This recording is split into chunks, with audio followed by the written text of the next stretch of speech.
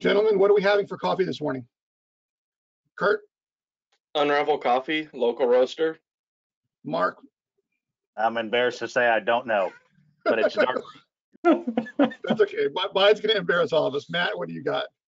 I've got a black and white coffee roasters Columbia. What is it? The Sisters Rivera, I think it is.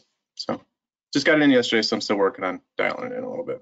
Well, so I'll embarrass myself. I'm drinking really, really bitter British black tea. So I could not find coffee in my shop this morning. Good morning, everybody. Welcome to Ask the Expert Season 3, Episode 3, Season 2 on Super Automatics. My name is Hylan Joseph. I will be your moderator. We'll be discussing super automatic basics, and then we will allow 20 minutes for Q&A. We'll provide listeners with contact info if you have any further questions or comments.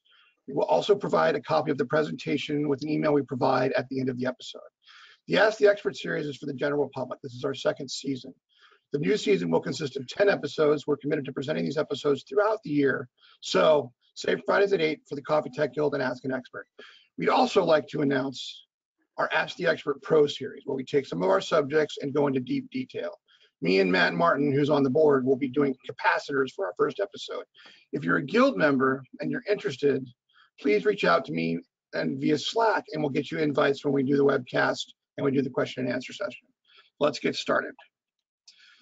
So we have to do our standard disclaimers. The presentation is for informational purposes only. The views and opinions expressed in this webcast are those of the presenters and do not necessarily reflect the official policy or positions of any aspect of the Specialty Coffee Association or the companies and the panelists that they represent.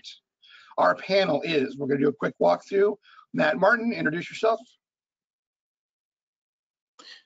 Hey, Matt, I'm from Vixo. I deal with anything with tech support, training, all sorts of things. Kind of have my hands in a lot of different aspects of the coffee technician world right now.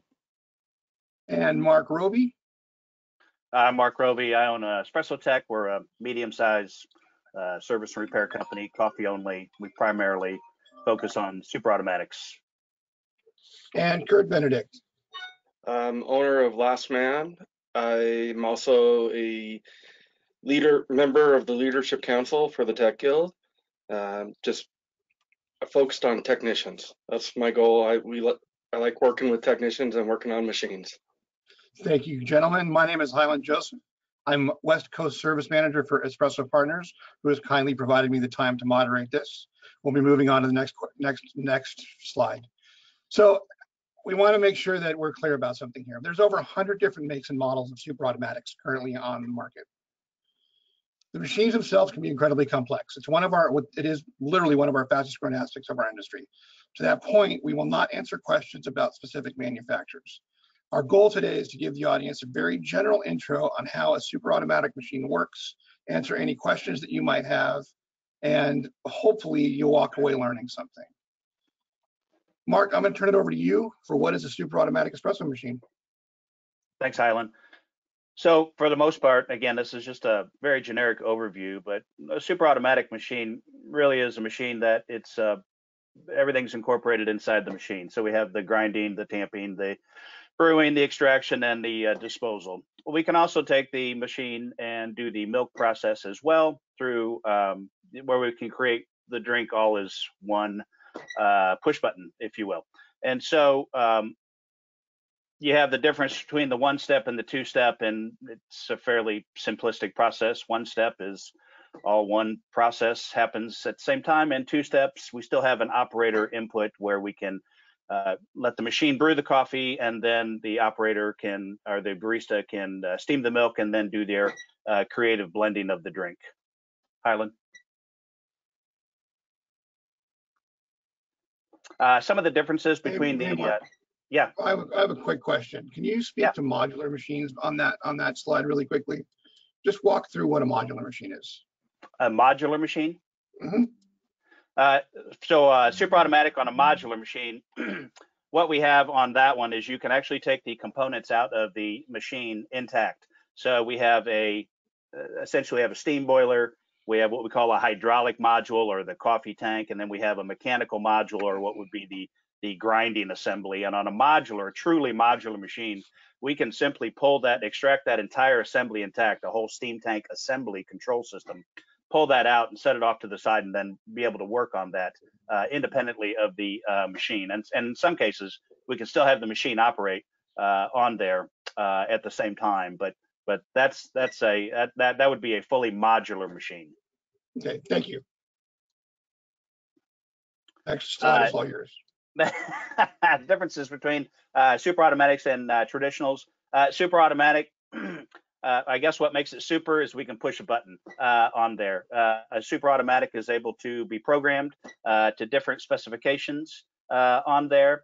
It does provide a more consistent drink quality on there. The drink will be roughly the same every single time because the machine can monitor a lot of the parameters that go into brewing coffee and the milk process on there.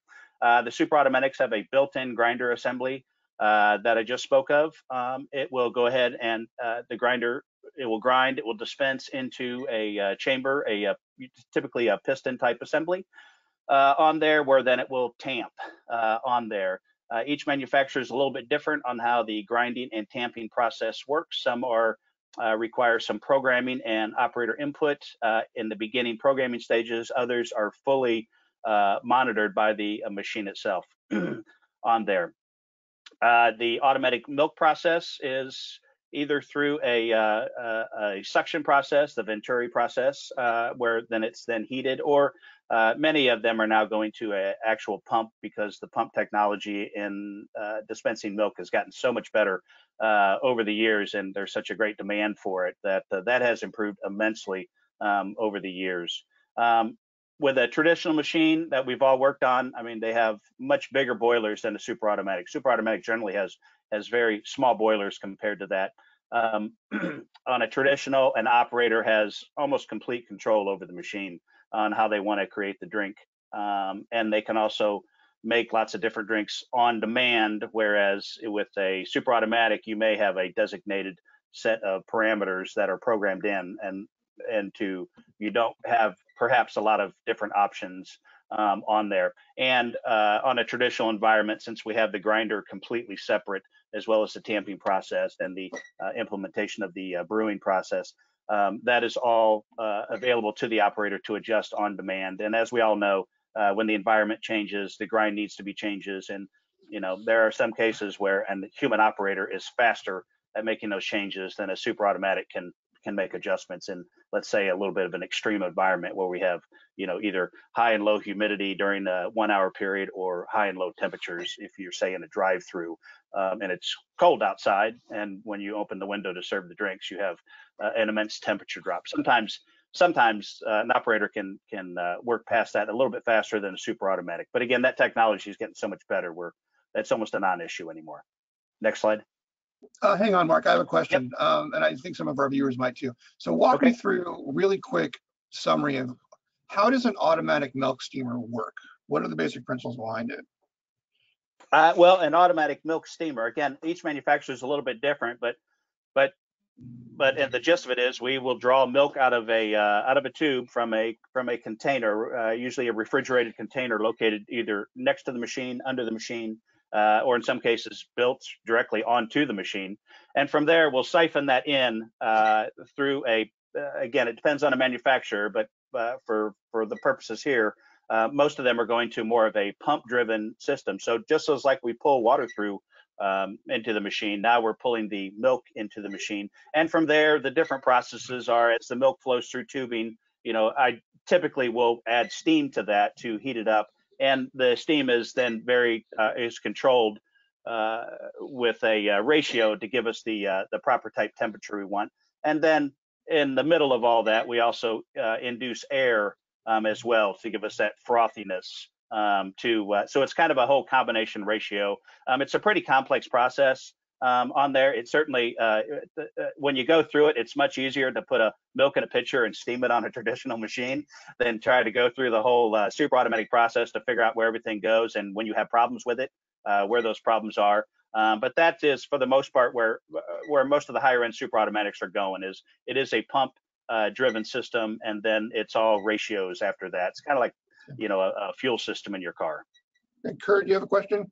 Yeah, actually, so I was going to ask you to kind of go a little more in depth on the grinders, just kind of explain to our audience about what it's actually looking for when it's changing those grind. What is it, you know, could you just kind of describe for them what it's looking, or what are the variables it needs to know, I need to change this, I need to change that?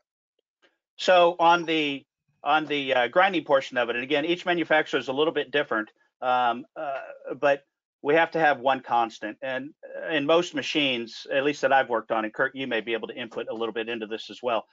We have to have something that's a set point. So typically, it is the size of the coffee puck on there, and so that's our one stable piece of the pie on there. And what the machine does, it tries to maintain, you know, let's say an 18 gram puck, and of course we have to measure that in size. So let's just say that's 24 millimeters. So 24 millimeters of coffee in our chamber packed down is what the machine will look for.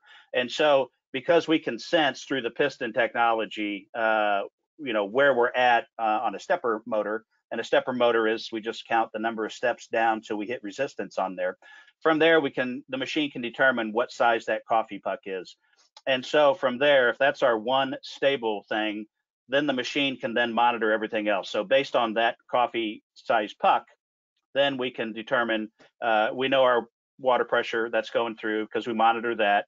And then the machine can monitor, and again, this is not all machines, but in general, the machine then can monitor the timing on there. And the operator within programming will have determined what they want. So let's say for the sake of argument, it's 20 seconds. So we may have a plus or minus 3, so 18 to 23. So as the coffee is brewing, if it stays within that range, and again, we also, you know, we control the volume through a flow meter on there. So we know all of those parameters that happen. Well, when the timing then starts to go off, and that is kind of our gauge of when something needs to be adjusted there.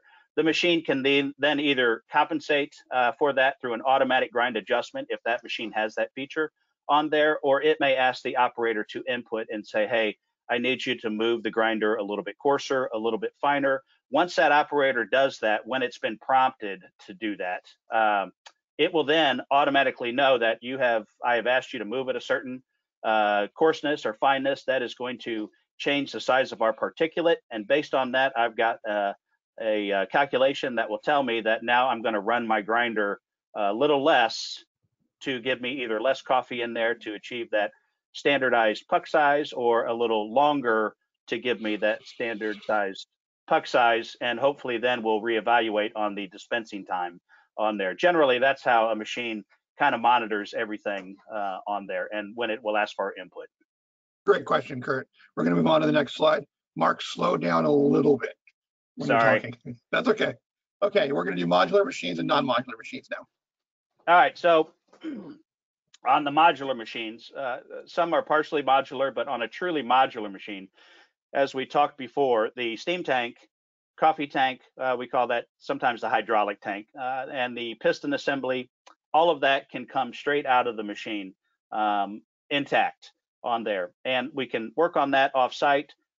For PM programs, if the company is set up for it, it's great because you can PM the modules offsite, keep them in storage, and then when we go to do the PM, it really is a 5-minute swap. They have a completely PM'd machine, or in some cases, darn near new machine to go up, and that really is a selling feature for that as far as uptime. Again, if we have a problem with the steam tank, on a fully modular machine, you can just swap out modules, the tank module, the steam module, and the machine is back up and running.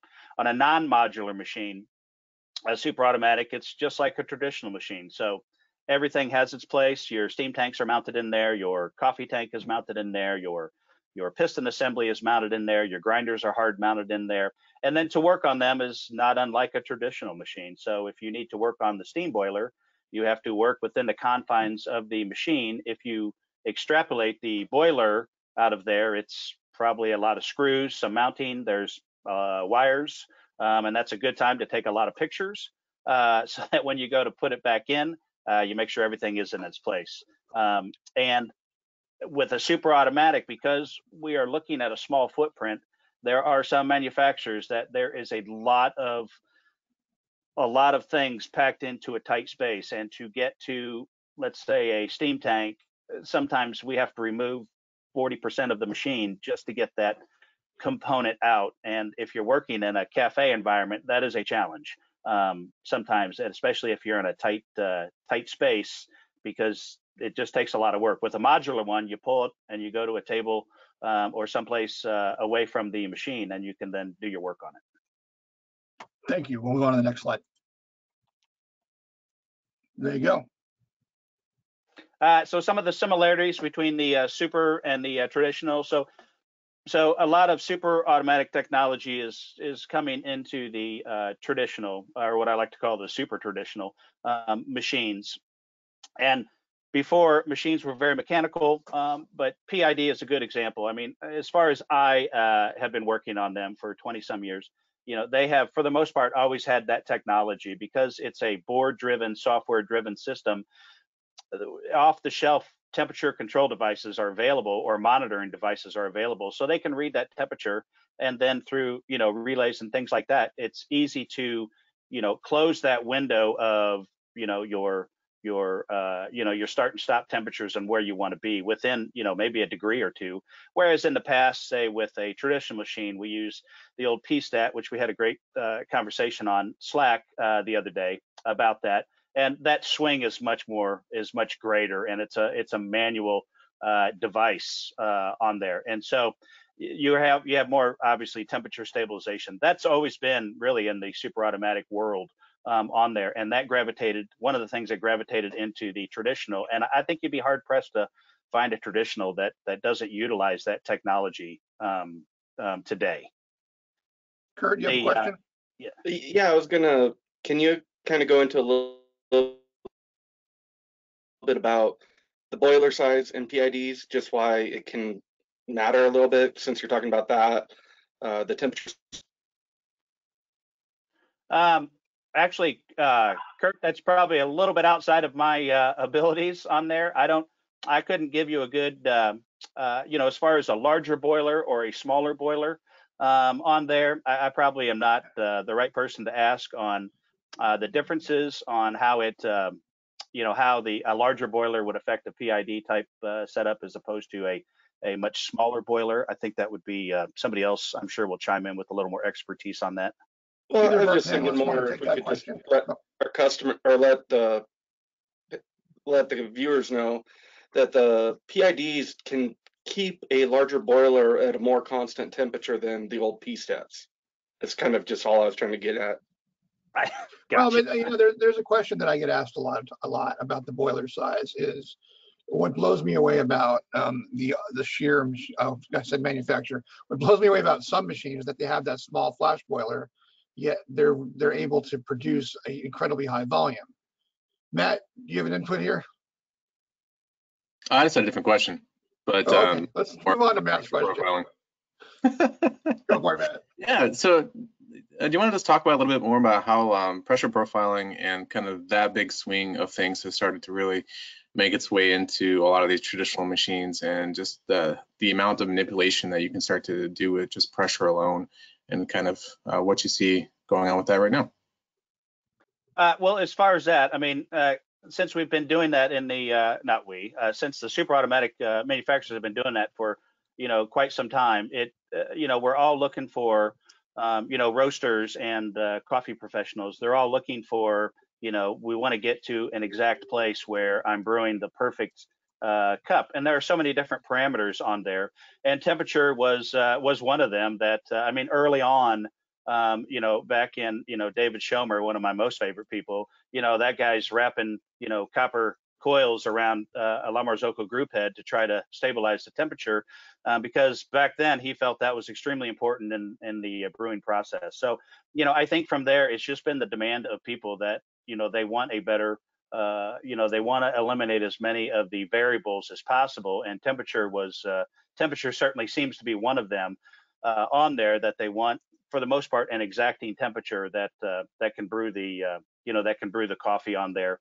As far as the steam pressure goes, the difference between the flash boiler and the much larger boiler, I think that the larger boiler is still a carryover from just the traditional days on there. It's Hylan mentioned that manufacturer, which we won't, but that boiler can really go all day, and that's probably one of the things I'm always been curious about, is why we haven't been able to implement that type of technology, except that it may be a power related issue, because on many supers we do a power share, because we have such a large steam tank power that we want to really get that thing up to speed and keep it going. And to keep it under 50 amps, we'll do sort of a power share. So perhaps super automatics they're not ready traditional. Perhaps they're not ready to do that, which I guess enables a larger boiler to be somewhat more effective on there. But it's really just been a consumer demand, I think, and a manufacturer demand to, every day it's improving.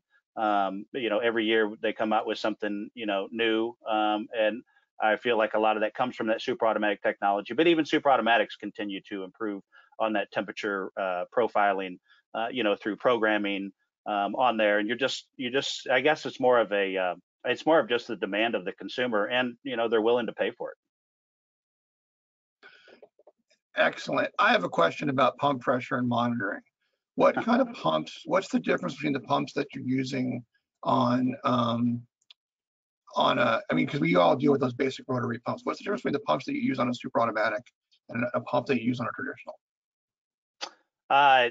The ones that we work on, they're the same. The only real major change has been we've gone to more of a magnetic drive pump instead of the old shaft with a key in it on there. But it's still it really is still the same manufacturers. The pumps have gotten a little bit smaller because we jam them in there, and pump technology, it is improving. I guess I still feel like it's a little bit in the Stone Age, but through some power type apparatuses, we're able to control the RPMs and things like that. But for the most part, a traditional machine, at least the ones that I deal with, and there may be other people that work on something I don't, that have a different type pump system, but it really is the same technology there. Matt, you have an ad? Yeah, I just was saying, I just love looking at the history of things and seeing kind of where this pump pressure system is, where we're going from computer boards that are running these, codes to get this ramp up in pressure from this old lever action, espresso bars that are doing this ramp up in pressure. And I just love seeing the transition of using technology in a way that hasn't been used previously, and starting to find different ways of doing something that we found really amazing, and really brought out really great coffee in a very traditional sense, and then finding new ways to do it. So it's a really interesting way that they're using technology to do those kind of things now. Okay, since I've got the two of you, I have a question. Matt, log on. So all of us, every tech I know will say the same thing. The best shot they've ever had is from a lever machine. Best shot of espresso. Will super automatics be able to get there with the current technology, or soon, without mentioning any organization? That's a really great question. But it's just like, I've not had the best espresso on Oliva. I do a series with Don Berquist and Mike Tehan, Ask the Expert Pro, that we're working on the other pros. And we did an episode on pressure, and one of the things we all brought up is like, well, what's the best shot you ever had? And we all basically simultaneously said an old lever machine. I'm an old gotcha. And literally every tech I've talked to is like, I had this old lever machine from 1948 that I had the best shot ever. My question is that we're going to cause some controversy here. Is will super automatics get there? And we know some of the organizations, some are super close. But why? What's the difference, and why haven't we hit that sweet spot yet? So your sweet spot of the best espresso out of a super? Get the quality. Well, I personally think the quality's there. I think that on on your Leva machine there, I have a feeling that the best coffee, there were a lot of other factors involved in the environment where you're at, things like that. There's still a lot of variables in one of those. I mean, it is, although you have a consistent pressure going through there, those were, they were just a traditional machine. You also had the operator and the coffee and all of those different factors. I think with the super automatic machine, I mean, I tell people, for the most part, if let's say you're, the best barista you got, the best coffee you can find, everything is perfect on there. Let's say, for the sake of argument, that's a 10. Okay, so you can get that with that one person at that one time. Can that person replicate that over and over and over again over a 3 or 4 hour period? Maybe, maybe not. Maybe they stay at 9. Maybe they go to 8.5. Maybe they stay at 10 the whole time. But then the next person comes in line, and are they going to make that? And so with the super, you're at an 8.5, all the time. Are you ever going to be at a 10? I guess that's really a personal taste issue, but I think if you're looking for a consistent type drink, and the manufacturer, well, not the manufacturer, the roaster, will take its time to, develop a recipe that will dial that in. I mean, and Hylan, you and I share a particular customer that they're all in on this now. They feel that drink is the best, as of the highest quality that that a human could make on there, and now they can replicate it over and over and over again in a much, for a higher volume environment, and that translates for them into, unfortunately, fortunately, money, because that's what drives a lot of things. But I think that, I honestly think that if the roasters will make the commitment, I believe that we're there. Yeah. Okay, you guys, we need to be careful about discussing make and models and manufacturers. Mike Kahn had a really interesting point. Is the best coffee you ever had may have come from a lever machine, but more often than not, it was also the worst. So that is actually a very valid point. So Mark, let's go to the last slide really fast and just kind of review some of your points here, and then we'll go and we'll start answering questions. So go for it. Gotcha. Well, I can only talk to the U.S. market. The European market's completely different on there, but typically you found the super automatics in the food service sector, cafeterias, things like that, or in chain restaurants, where coffee's not your main function. I mean, like a bagel place would be a good example. Their primary business is bagels, but their secondary and extremely important business is coffee.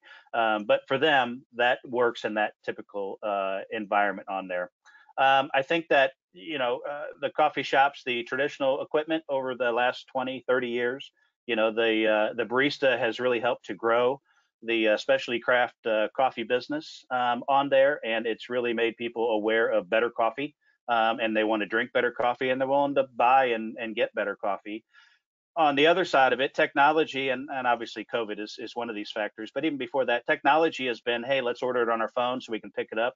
I don't really need that human interaction. I don't want to go and hang out at a coffee shop. I really want my coffee. And so I think based on that, people are becoming, less, more acceptive of, a super automatic in a cafe type environment on there. They're okay with that, where maybe 10, 12 years ago, if a coffee chain opened or a coffee store opened, and they had a super automatic in there, some people might be like, well, I'm not going to go there. No, they don't do anything there.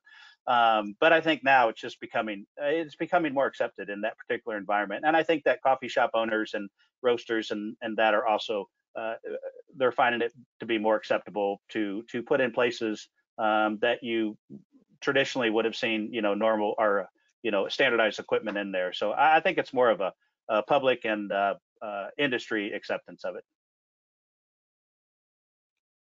That's all I got. Okay, I was muted. Sorry, I had a full paragraph there. Gentlemen, pop in. Let's go to questions. Matt, Kurt, come on. Okay, so we're going to ask 2 questions, and I want to hear from Matt and Kurt on this. Our first is going to be our robot invasion question. This is the most common question I get. Kurt, jump on, please. Is will super autos replace baristas? And as text, we're going to have a good idea of that. So, Matt, let's start with you. I'm going to round robin, and when you're done, I'll ask the next person.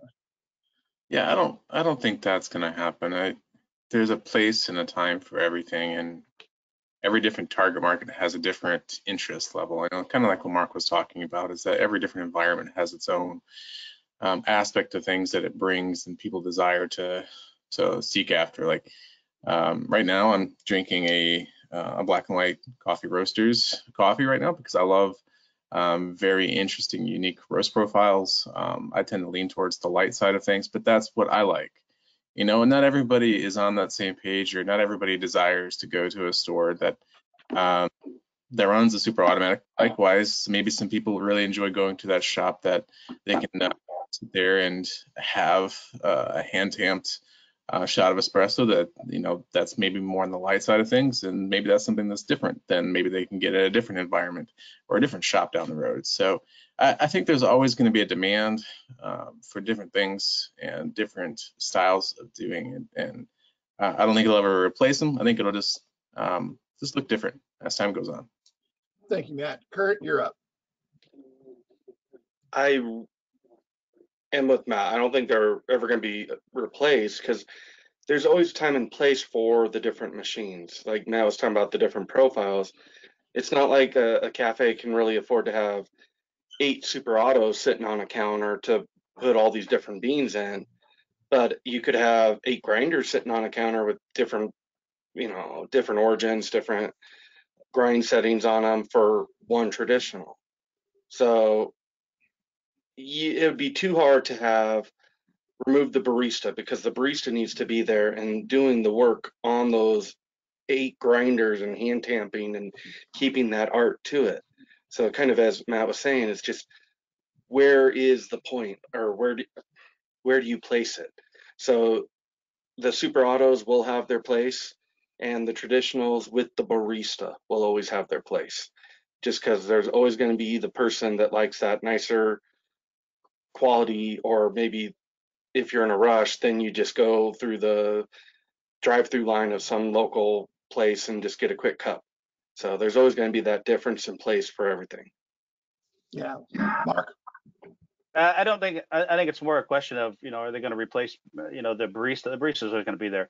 I think you're going to have your place for, you know, locally owned coffee shops, like they were, like Kurt and Matt were saying. You know, you're always going to have those, just like you'll always have independent restaurants, and so that will, you know, you'll still have that type of barista. I think you'll see a change in the barista as we, you know, as super automatics become, you know, more common in the marketplace. I mean, I wouldn't discount somebody. I wouldn't disqualify them to be a barista if, you know, they did work on a super automatic machine. Part of being a barista is the, you know, it's the customer service aspect of it. It is the drink creation aspect of it. I mean, I totally get Kurt's. You cannot in a super automatic, you can't throw, you know, a new blend in at 2 o'clock and expect that thing to work without, you know, it's a full recalibration and, you know, some programming in there. It's not as easy.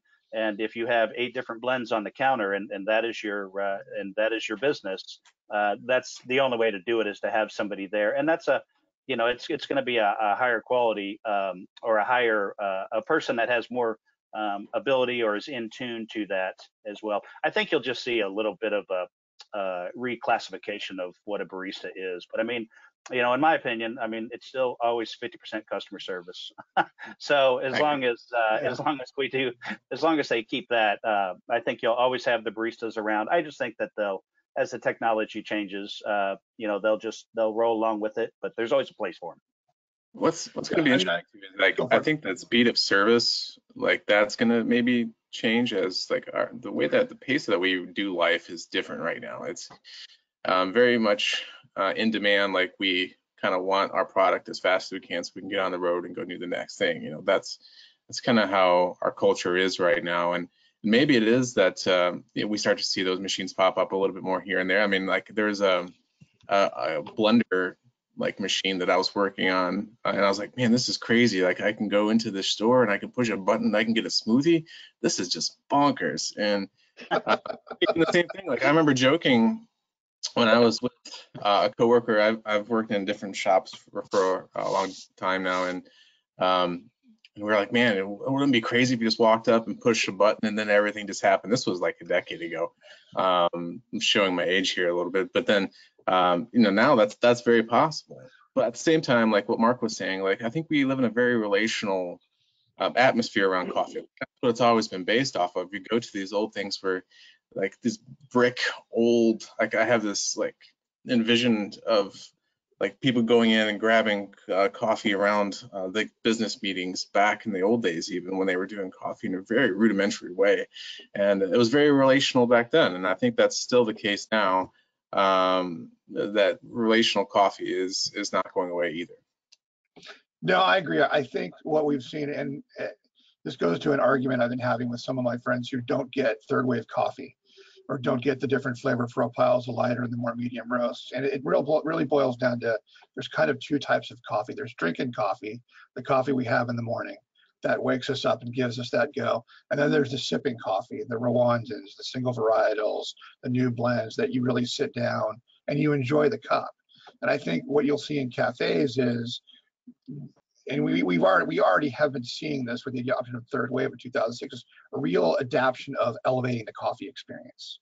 When you go into cafes now and you're not just ordering a cup of coffee, they're providing a complete experience that includes great service. And service will become such an aspect of what we do moving forward. The snarky barista, his days are numbered. You want a caramel macchiato, what is going away? So okay, we've got actually quite a good list of questions here, guys. I'm going to skip over the how to become a tech, and we'll end with that. Here's one question that we could all answer. What's the number one thing a new owner of a super automatic overlooks when it comes to basic maintenance? If you guys don't get this, I'm going to be slightly disappointed. Well, I'm going to step in and say, one, cleaning, but basic maintenance, setting up the maintenance contract with your service provider. Exactly. Matt. Yeah, just doing your cleaning cycles, just rinsing things off, doing your basics, really. I mean, it's like milk in any way, shape, or form, if it's left to sit in one place where it's not supposed to be, it's going to cause problems. It's just taking the basics and like understanding the fundamentals of what the machine does and what it should not be doing. And I think as long as you understand the maintenance, like kind of what Kurt was saying, I think you're good to go. Yeah. Mark? I think one of the bigger things they miss is that they need to remind their staff that this machine is extremely expensive and not treat it like a tinker toy.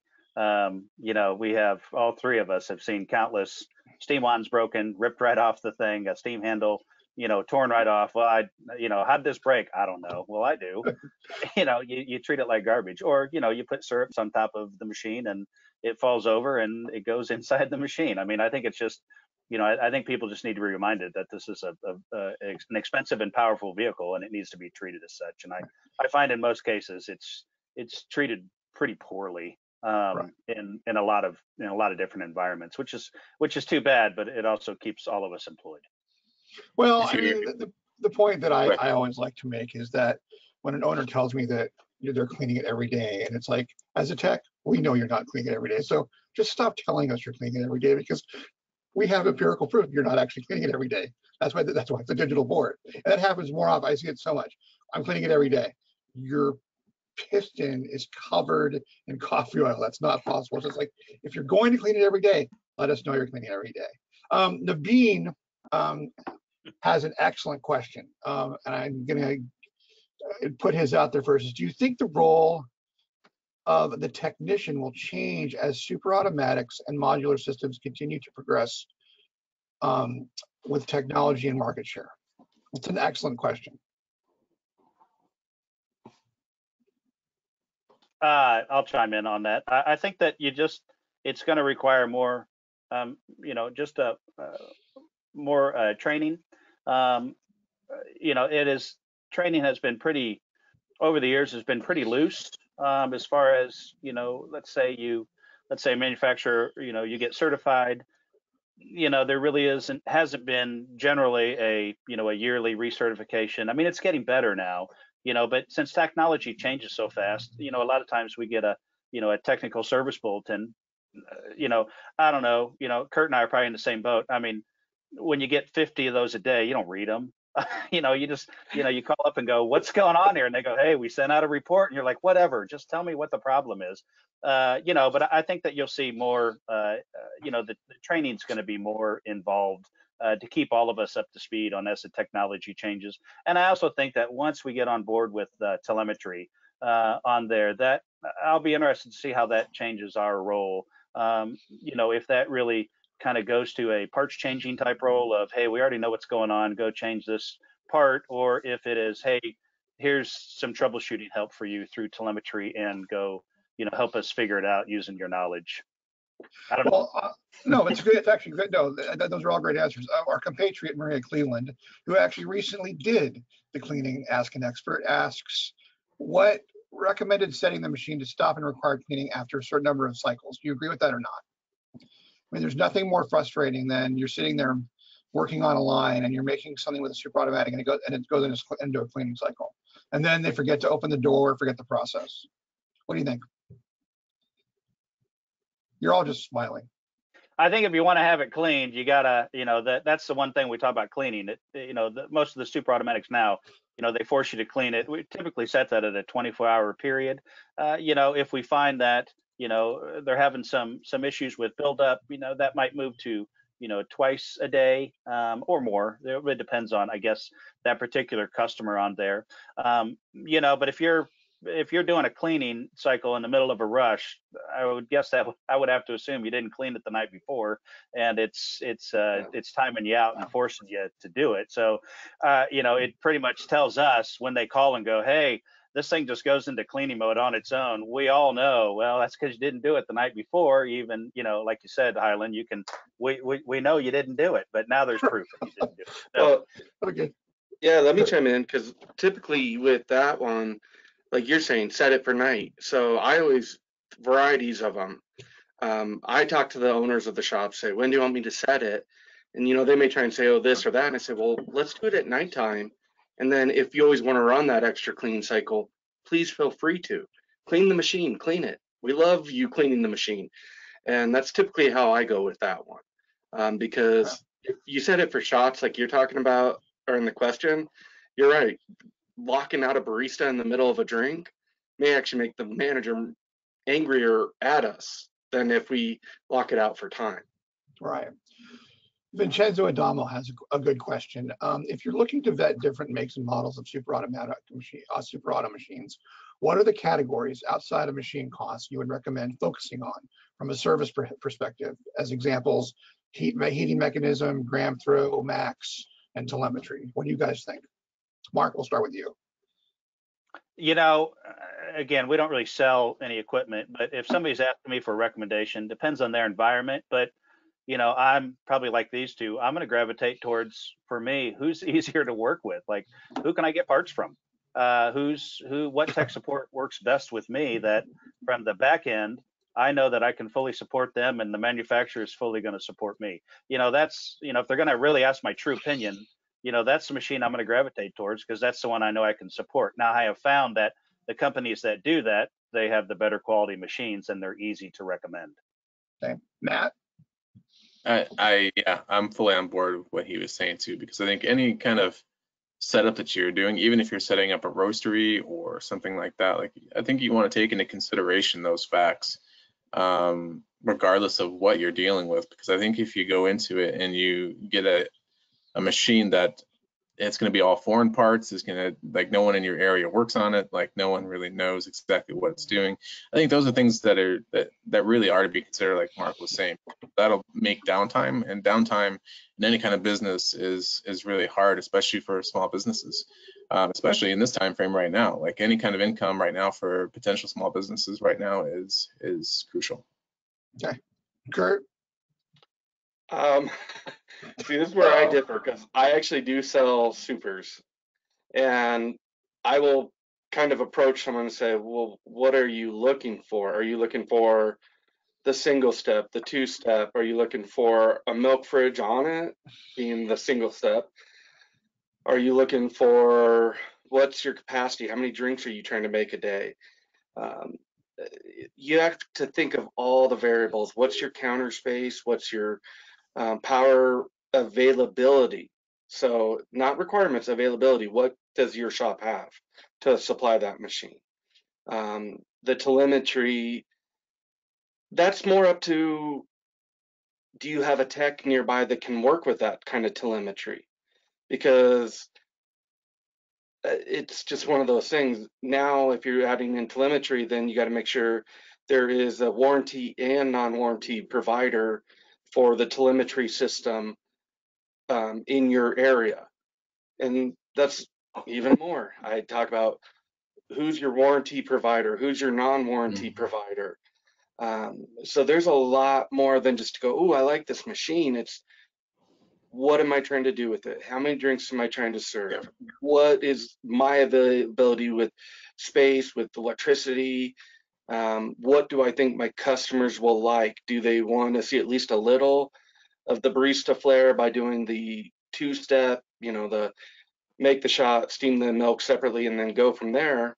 Or do they want to just get the drink quick? Do they want the one step where a barista is just hitting that button, handing them a cup of X?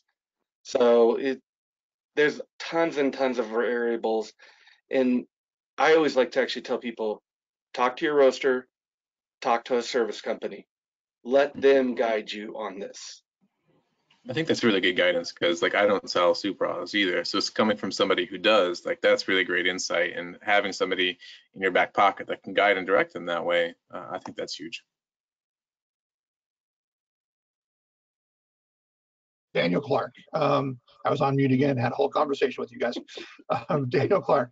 If super autos replace a percentage of baristas, will they require as much maintenance from us techs, or would you see the demand for our jobs diminish?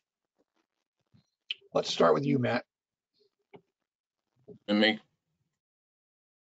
Can you hear me? Yeah. I was going on and off on the mute switch there. It's causing me challenges this morning. To clarify, so is it asking like with super autos being Anyway, Daniel, sorry. in the markets, is it going to decrease the amount of work that's going to be had for technicians? Yeah. Question?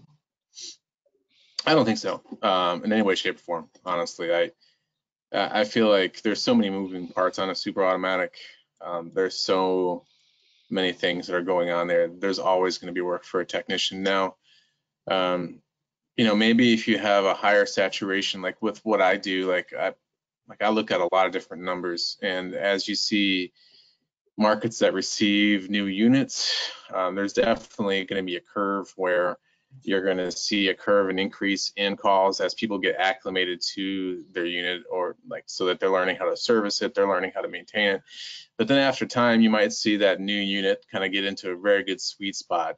After time, after years of use, depending on the use of that unit, it's going to need repair, it's going to need service, and it's only a matter of time. So you might see a curve where maybe you have a downtick in the amount of repairs, and maybe Mark and Kurt can talk a little bit about how that's impacted them too, because they probably have seen those swings too. Mark? I don't think it'll diminish our job at all. If somebody can break something, they will. We all have seen it. If there's any way to break a machine, no matter what, it'll always get broken. The nice thing I like about super automatics is that most manufacturers are, and even more so now, have been on board with routine maintenance. That's a lot of times you don't get that with the traditional. Somebody buys it and then they don't really do any kind of preventive maintenance on it, or they might do it themselves with just changing gaskets or screens.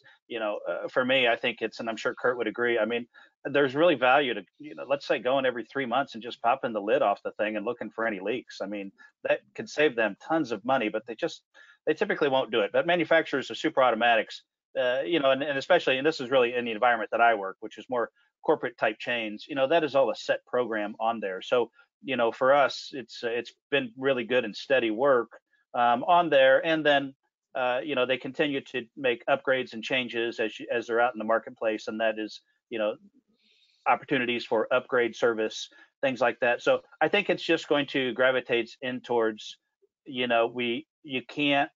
there's nothing against plumbers, but in the old days, the guy who could do your plumbing could fix your espresso machine. You're just not going to have those these days.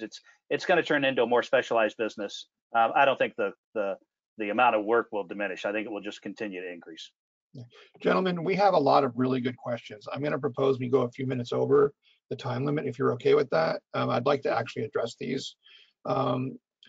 Thank you. I'm going to go. Wait, Kurt, what's your response on that last question? Sorry about that. No, you're fine, Hylan. So you can actually, if you look at any technology introduction into a society, you will see there's always growth in jobs. And I look at that with the coffee industry and the tech guild. The more you grow the super autos, the more that there is the need for that technician to come out and do the work for you. So like I look at it as, like, can I just compare it to the cars industry real quick? So I was waiting for that. Yes, you can. yeah, I know. I mean, like if you see One of you was going to do it. Go for it.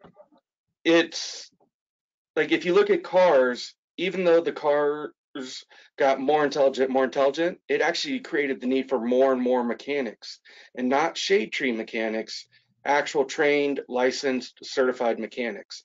And I think that's the same thing that the tech guild is actually going through right now, is we're growing that process of true certifications to make sure that the technicians are going out, know what they're doing, because the need is there, and it's just going to keep growing, like Matt and Mark had said. It's just going to keep growing.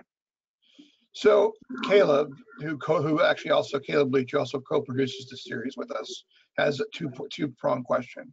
Do super automatics have the same expected life that a traditional machine has? And should the owner expect more maintenance for a super versus a traditional machine? Kurt, we're going to start with you. Typically, I will actually say I've seen more life out of traditionals. Now, grinders and everything else, less life.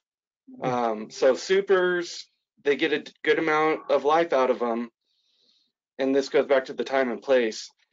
With the super, you'll need your technician. And if you don't have a good quality technician, you're not going to keep that machine running. Or unless you are maybe possibly even a trained technician yourself, or trained by the manufacturer to keep that going. But even then, you're not going to know all the aspects like someone like Mark, Matt, or I, or Hylan, that have been trained for years, and this is our specialty. This is what we know. We'll be able to keep your supers going longer, but honestly, I think traditionals last a lot longer. Just the machine itself. Matt, your comments? I think I agree with Kurt a little bit. Hi, Caleb. It's good to have you. But I think the difference is that there is so many moving pieces within a super automatic. Like there's things that are moving in there. Like the environment just to press your coffee. There's a specific motor that does that, and then like Kurt was saying, there's just so many different things. And I think if you have, like what Kurt was mentioning, if you have a really great technician that knows their stuff and that you're actually going through and doing your preventative maintenance as you need to, like I think you can extend super autos for a really, really long time. I think you just need to have those two things down, is have a good tech that knows what they're doing and work on it to keep it up and running, and have your cleaning cycles and your maintenance down pat. Now, when I was traveling around doing maintenance in different places, like I could always tell when there was good cleaning cycles ran and when the technician was superior in that area, because I could go in and my work would be a lot less in one area, and then I'd go to another area and it'd be a lot more work. And it's always one of those two things. And I think if you have those two things, you're in a good spot to really keep your super autos for a long time. Mark? I think both of them can last as long as you care for them. I mean, I think that, most machines fail because of lack of care, but also, I mean, if everybody that owned a machine could hire Scott Manley to come, get them set up on a water system that would work for their specific environment. I mean, I think then we can all agree that, water quality is really one of the main factors that degrades machine pretty quickly. I mean, I have supers out there that are well over 18 years old that, yeah, we have to change a part here and there. But again, if we go back to the car scenario, a car will run forever. We have Honda Elements. I love them, but I got one with 700,000 miles on it, and it runs like it's brand new. It's not free to get it there, it requires maintenance, and I think that machines require maintenance. It's not something you just drop on a counter and it lasts forever. But for me, I mean, I think really the main factor in how long it lasts is, I mean, it really is water quality. I mean, that just really destroys everything. And it's a customer maintaining it as well. But it's, for me, I see the lifespan is directly related to water quality. Okay. Mike Kahn has a really good question. With the rise in the number of modular super automatics, do you think that there is a critical number of machines which will allow you to have spare modules so you can repair and maintain offsite, or will the cost of spare modules always make this approach prohibitive? Let's start with you, Mark. I think that's where we're going. I don't think that it's prohibitive if you have a program in place on there, because it saves me a lot of time to do it that way. The customer still pays for the services for that, and we can also go through and see, if there's any issues with modules that maybe we're missing, like, there's a particular seal that leaks, or perhaps there's something that we can address, over time to eliminate something. It gives us, like I was talking, like I told Kurt there, if we could go in and see it every 3 months, a traditional machine, you could save them a lot of headaches. It's the same thing with the modular system. If you can get a hold of that module and look at it and review it, you can save yourself a lot of grief as far as long-term, or issues that will exacerbate over time when it really is a small steam leak. But I do see it going. I'll be interested to see when that technology falls into the traditional machine market. There will be a day, I feel, that you will be able to go into a traditional machine and with a couple snaps pull out an entire steam boiler and drop a new one in. I think that that's going to happen. Matt. Thank you, Mark. Yeah, I think the modular side of things is wonderful, especially when you're running into really mysterious electrical things. That really helps a lot to be able to figure that out. Now, there's a lot of questions I have surrounding, like, how would we get there? Like, I start to think that route, but I think having them on hand is really helpful in a lot of ways. Yeah, I agree with that, and I think just being able to think that way and to operate that way really helps save time.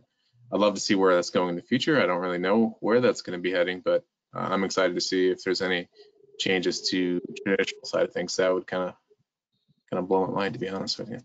That would be, I have to say, seeing traditionals as a more modular unit would be very cool. I've seen test units where they've made the pump. I've seen test units demonstrated with a pump system and the group head system is modular, but I've never seen it done effectively. Kurt, your thoughts? I think the concept of just having the modulars cost effective for commercial accounts is great. Because typically the commercial accounts, you're trying to rush in and swap out all that somehow and get out of their way pretty quickly. Private accounts, I don't see it being very cost effective for them. Private accounts, I think it's more worthwhile for them to spend their money on a second machine. So if one goes down, your tech can get out there, and you as the tech can get out there and fix the broken machine while they're using that machine. I mean, why would they spend the money for them to have a spare module sitting on your shelf at your shop for them when they could spend maybe 30%, 40% more just to have that module or to have a second machine? It's kind of what I look at it as for the private side of it. So Mike Kahn makes an interesting point, is that we do see the technology out there with the modular machine with Modbar.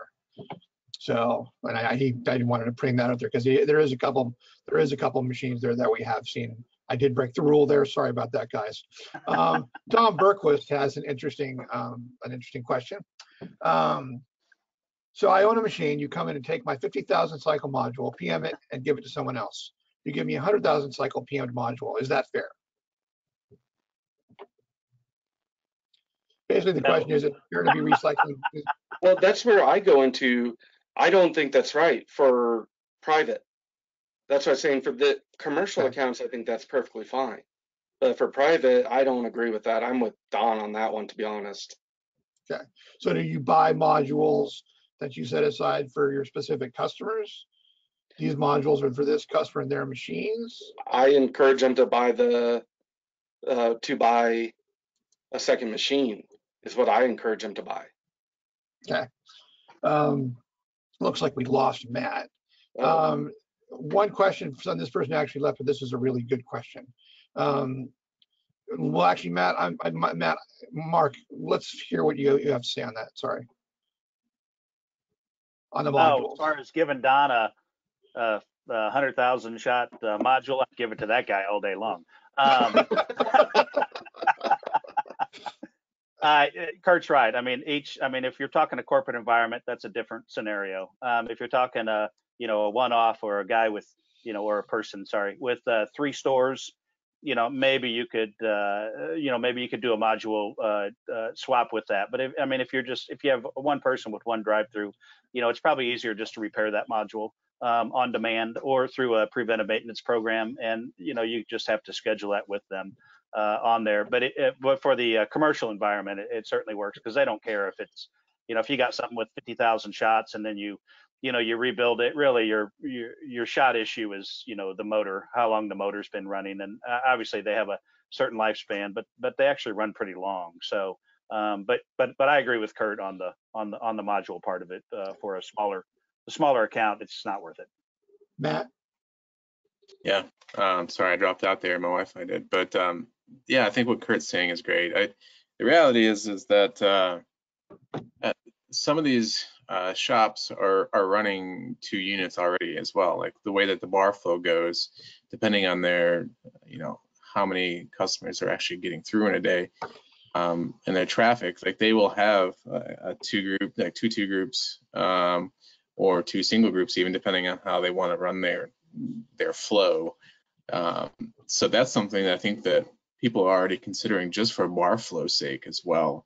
And so I think really that boils down to what is it for you and where you are, and like if it makes sense to pursue that, like what Kurt was saying, getting a second unit of some sort to be able to make sure that it's up and running, like that is a cost. But at the same time, like I think for a commercial side of things versus like your shop down the road, like there probably is significant differences for sure.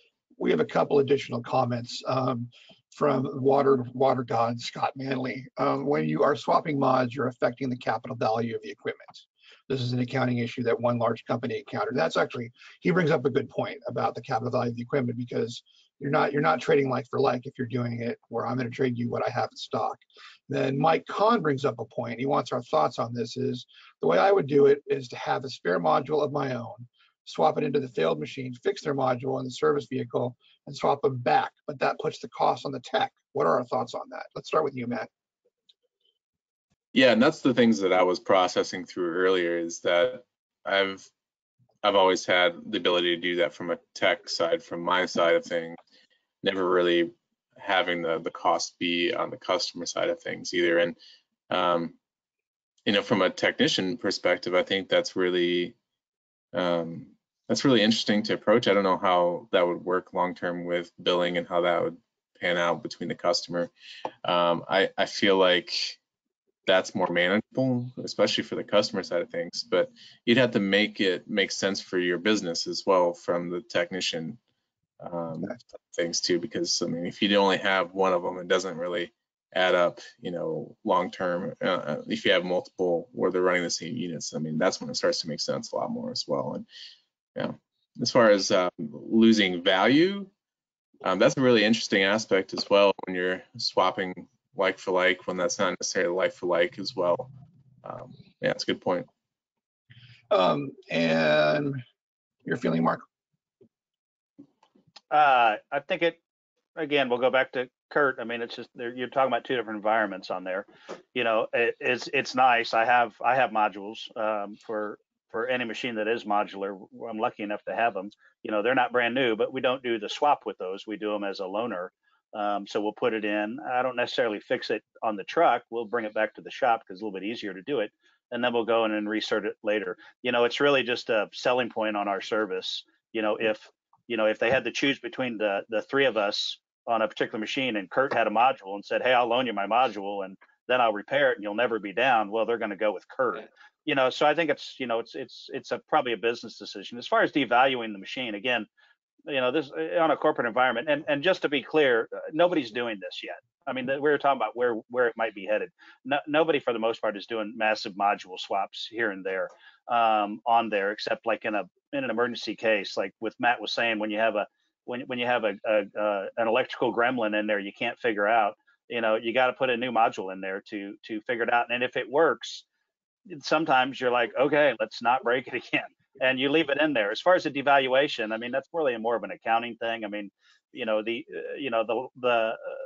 life of the machine, I think value wise, I think, one of the bigger customers, or one of the bigger chains, they value it at 10 years over that period. But I think more importantly for them is how much money can it generate during that time. So I don't think they, again, from an accounting standpoint, if we're bean counters, that's somebody else's problem, not mine. Right.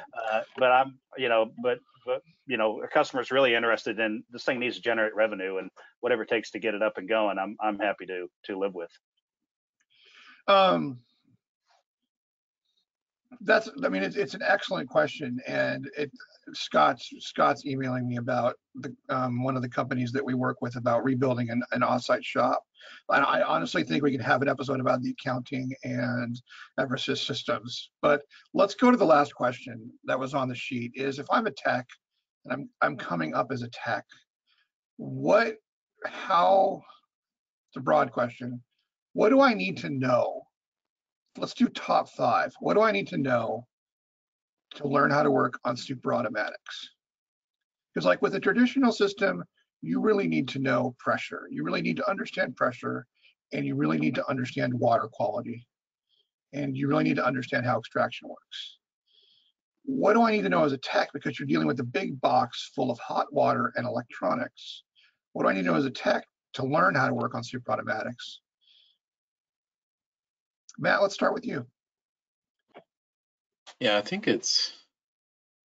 I don't know if it's a whole lot different than it would be for traditionals. I think no matter what kind of tech you are, I think you still need to know, like you're mentioning, Hylan, water in general is huge. And Mark had mentioned it already earlier, like water quality is massive. If you don't understand how water is impacting your systems, and you're not able to convey that to your customers, then that's going to play a huge factor in the lifespan of those boilers and anything else that's going on within that unit.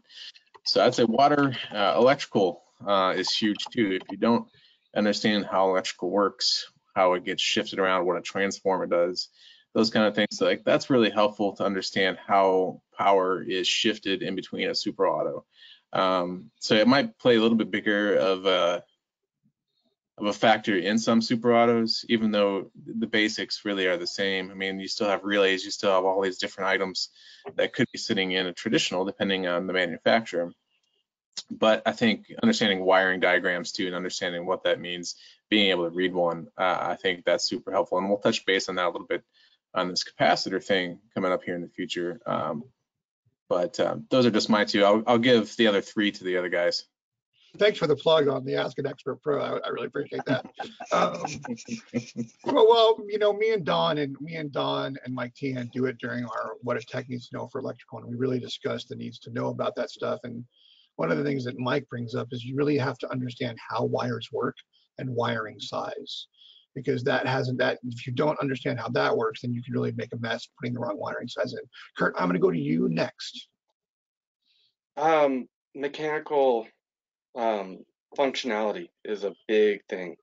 If you can't understand how a motor spinning one gear, a smaller gear, to a larger gear will change the speeds, or how mechanical and electrical work together. So just like I won't go too far, just the current draw on motors can change what it's doing. So like if the motor draws too much current, it goes, oh, I'm done, I know it to stop now. Right. This goes back to what our group's been discussing about the Pro Series, is going into really big details. And I think as we're discussing this, one of the things that we will be discussing in the future is the in-depth on motors and capacitors and the electronics, because you could really spend an hour discussing. We're going to spend an hour discussing capacitors. What? I'm just referring to the interaction between the electrical and the mechanical. I'm a very much mechanical when I'm diagnosing. I actually don't use it very much electrically, unless I'm just talking like elements or capacitors. I can do most of my diagnosing through mechanical capabilities. So Okay. just to standard mechanical functions is That's what a I would good say. point. That's a very good point, though. Thank you. Mark, your thoughts? I think it's, if you can work on a traditional, again, like Kurt said, you have to have, some mechanical aptitude. And then, if you, and I think he was trying to say a nice way of have some common sense, is how, of how things should work. If A affects B, which equals C, if A is not A, then you don't get C. So I think that's part of it. I think another aspect of it is, you have to be able to, they have to be able to talk to tech support. I think that's one area that we sort of forget about. I know I do, where I just assume if they've kind of got some, they can use a meter and they've got a good understanding of the machine. When you're talking to tech support, they forget that you're talking to somebody completely blind. Like they don't understand what you're talking about sometimes because you can't articulate what it is you're looking at or what the problem is. And so when I'm talking to my guys and gals, it really is, I don't mean to be rude, but when I ask you questions, I just want a yes or no, and don't do anything in between that until I figure out where you're at. So I think that's part of it is being able to talk tech support and then being able to listen to tech support and do exactly what they say. It's something that has been problematic with us on there because that's just I don't know, and I don't know how to teach that, but it's really, I guess, listening. But you have to have all the basics. I mean, you have to be mechanical. You have to know how to use a meter, even if it's just diagnosing elements on there. So I think it's if you can work on cars, you can work on espresso machines. You have that mentality, I think, and it's a particular person that it is. All right. Yeah, I like that, Mark. I think you hit the nail on the head there. If you have the understanding of the technical side of things, but you lack the communication side of things, there's still going to be a gap in between, because being able to do this job, I think, is twofold. You have to have the understanding and you have to have the ability to communicate and listen and be able to communicate yourself. So I think that's excellent. I think one of the points that you all three bring up is about the communication. And as a service manager, one of the things I find, because I work with both in-house techs and third-party techs, contractors, what I find is the customer is not going to call the technician and ask him what was the issue and what was established. They're going to call me or Kurt or Mark and say what was wrong. And I think one of the focuses that on training, and I think super automatics in a lot of ways you really need it, is the communication that you're teaching the tech, is getting the right amount of detail and accuracy on the detail so you can interpret that detail to the customer. And that's so many times I read, machine was broken, I fixed it. Like, I can't tell you how many times I can say if I had a nickel, or I replaced this part. It's like, okay, that's great. So we just went back out there because the part had failed. So I need to know why you replaced the part. What did you determine that you replaced the part? Let's see if there's any more questions and we will wrap this up. I got to put this in from Mike Kahn again. I know a tech who lost a finger in a super automatic. This is one difference. It's much less likely to happen on a traditional machine. I think Now, a couple of us know him, actually. I have a similar story. There's one customer that has that a hot block for their espresso machine. Even when you turn the machine off and you disconnect it, that hot block stays super hot for a really long time. And I think I've touched that thing about 6,000 times. Literally, I have not learned my lesson. So we're going to wrap it up, gentlemen. Next week's Ask the Expert is what a tech needs to know about electrical and electricity. It's an extension of an Ask the Expert Pro series with me and Don Berquist. It will be a panel, which I might be getting some of you guys in there. It'll be Friday at 8. I want to thank Mark and your company for providing the time to join us today. Kurt, I want to thank you and Last Man for providing the time to join us today and answer the questions. Matt, I'd like to thank you and Vixo for providing the time. And I am Hylan Joseph, and I'd like to thank Espresso Partners for providing the time. If you have any questions, my email is on the questions and it was on the presentation. Please feel free to email out to me. I will refer it to the presenter and we can get you a copy of the presentation. Other than that, gentlemen, have a great weekend and we'll see you next week. Bye, guys. Thanks, guys.